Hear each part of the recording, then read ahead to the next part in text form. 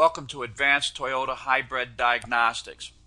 Bill Peek and I have been collaborating for 20 years. We are the leaders in diagnostic procedure development and training programs. If you need to get a hold of Bill, it's mpcbill@earthlink.net, and myself, it's docnull@hughes.net. Now, this is a continuing class in the hybrid series. Hybrid operation and diagnostics was the first part of the hybrid series. We told you in that class that we're going to go deeper and more detailed. We're going to go advanced in the follow-up classes, and this is one of the follow-up classes. This class does not cover basic hybrid operation. If you need to review motors, or if you forget how a motor works or how it's controlled, feel free to review hybrid basics in the hybrid operation and diagnostic class. When we talk about advanced diagnostics, you're going to have three things: knowledge, equipment, and information. Knowledge is required to show you how to recognize normal operation, whereas information is the roadmap to locate the cause of abnormal operation. And then, of course, we use equipment so you can see how to get the most out of your equipment in the service bay. What will you need when that first hybrid shows up in the service bay? A scan tool that addresses the vehicle, of course. A Cat 3 DVOM and a Cat 3 insulation tester. Now, I have the DVOM with the built-in insulation tester, but if you have a Cat 3 high-quality DVOM, then all you need to purchase is the insulation tester. And you're going to have a digital storage scope and an information system. No matter which information system you have, you're going to have to look up certain schematics, specification, and in some cases, how a code was set. So, you use your information. And most of our people that we work with understand we write our own books. We write our own procedures. So this class has a manual. It's the Toyota Prius Detailed Diagnostic Manual. And that's what we're really going to use. Pages out of that for this training course. And you're going to have to use your computerized information system, online information system, or your books, or go to the manufacturer. Now, this is what the inside of our manual looks like. You can see in this particular page, we're going to show you a code, the B2278, and we're going to give you a description. The two power switch signals, SS1 and SSW, that's going to indicate different signals. The switch is bad, or there's a wiring problem if this code is set. Now, this is a pull-down circuit that when you press the switch, it is supplying the ground. And then, of course, we're going to draw the circuit for you. We're going to show you cavities and the names of the circuits.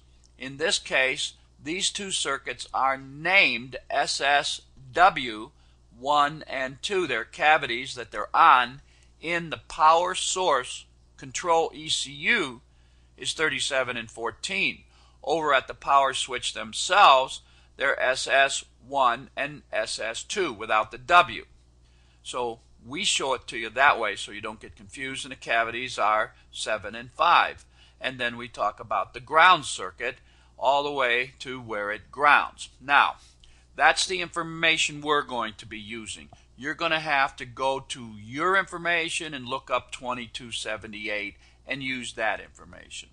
Here's an example of a specification. Sometimes it's just a simple voltage. It should be 4.5 volts all the time. Well, in this case, it should be a signal, an amplified signal. And in both of these, we can show you what the signal should look like.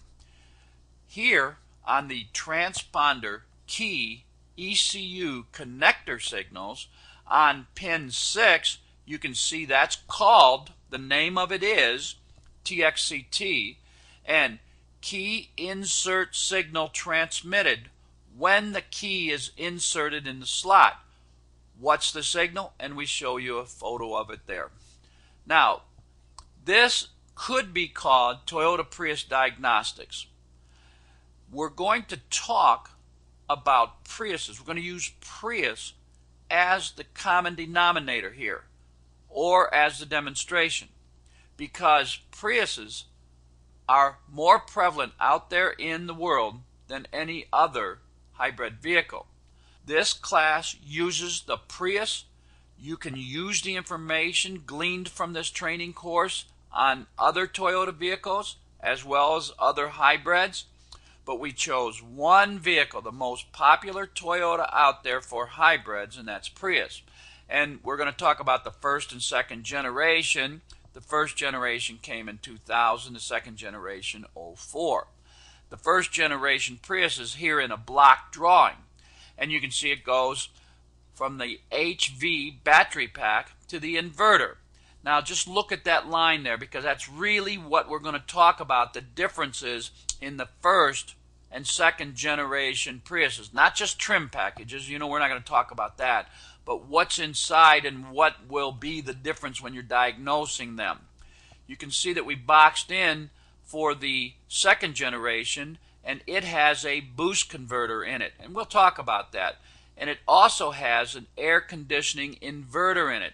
That means that the air conditioner is now a three-phase motor, and the hybrid vehicle battery pack voltage is going to go through an inverter, the air conditioning inverter, before it goes to the air compressor.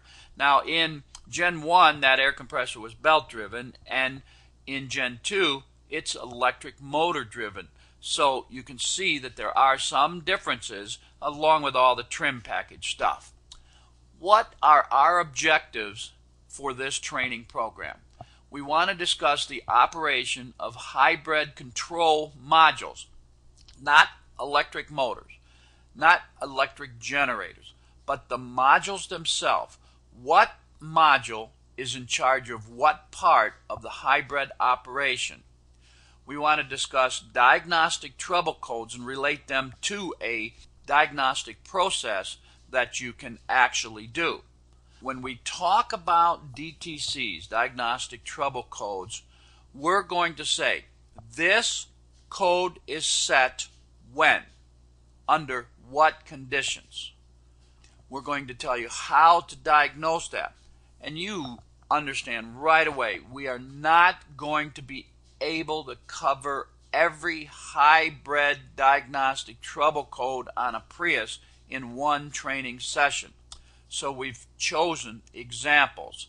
And in the manual, we show you all of the diagnostic codes. And of course, you can go to your information system and find all of the diagnostic trouble codes there.